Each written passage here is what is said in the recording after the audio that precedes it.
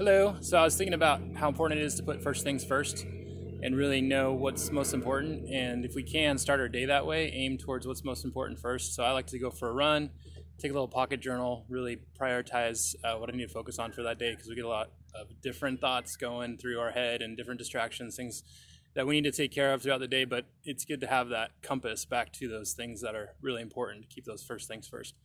And also, if you missed your morning time, you can just reset at any point during the day. Just pretend right now is the beginning of your day and just reset everything and start now. So have a wonderful day starting now. All right, peace and love. Bye.